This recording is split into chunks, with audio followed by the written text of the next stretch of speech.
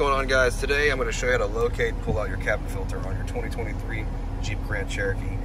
We're going to need to remove this glove box door because that's where the cabin filter is located. To do that, we're going to go ahead and open it. Now there's a stopper that stops the glove box from opening all the way, and the way we're going to get around that is we're going to actually just push up on the plastic right here, and the glove box will release, okay? Now it's still being held by a damper cord. We're not actually going to disconnect this. All we have to do is just pull the glove box door away and it'll disconnect from the hinges. It's just plastic. It's really, really simple to do. We're just going to kind of wiggle it off and we're just going to set it down, okay? We're going to work like this.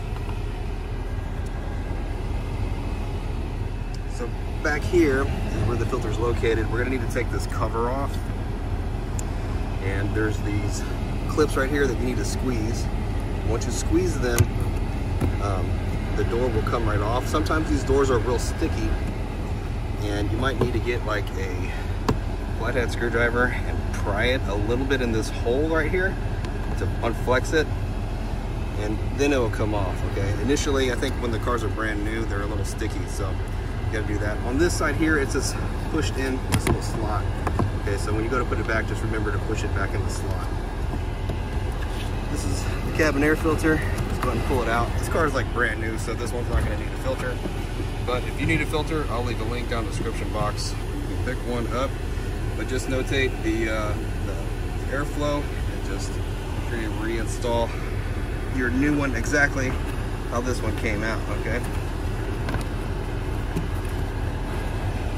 Installing, you just push it in there best you can, and then replace this door on that side there. Just remember, you gotta push that one in the corner there, and you can just snap that all back together. Now the glove box door just goes back on the hinges. You just push it on, and then a little bit of push, it'll go right on, and then you just close it and you're good to go. Well, hope the video was helpful, and it was. Do me a favor, hit like. I really appreciate it if you subscribed. You guys take care, be safe. Have a great weekend.